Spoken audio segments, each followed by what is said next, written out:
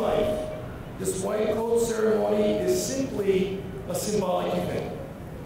Your white coat doesn't make you a medical doctor, but it represents your entry into one of the most revered and respected professions in the world.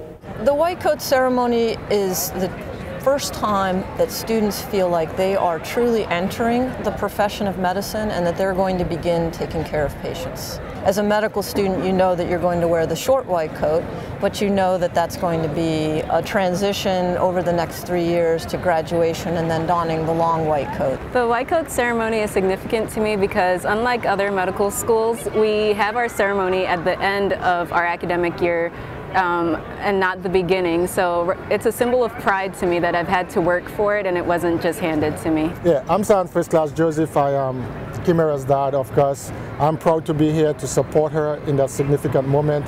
I'm proud to be here for her accomplishments and share that moment with her. It's so important to me. I flew 16 hours from Korea.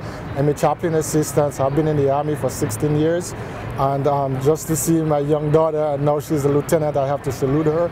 It's just awesome. I'm impressed with the turnout, but not surprised. And it seems like every year that we do this, we get more and more family and friends that want to be part of the ceremony. And I think that speaks measures to how important this school is and how the community is beginning to really understand what USU is to military medicine.